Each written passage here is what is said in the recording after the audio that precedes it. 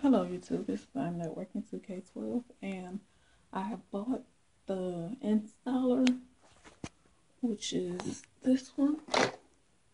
It's the 3.4-inch barrel and I don't really like it. One of the things I don't like about the Instyler is that it don't get close enough to the root as a flat iron would.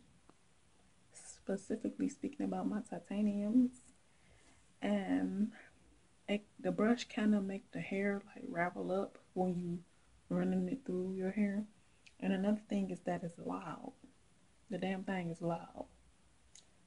Other than that, it would be nice if they could make it to where like it's a flat iron with like a moving barrel in the middle of it or something. Some way somehow it can be done.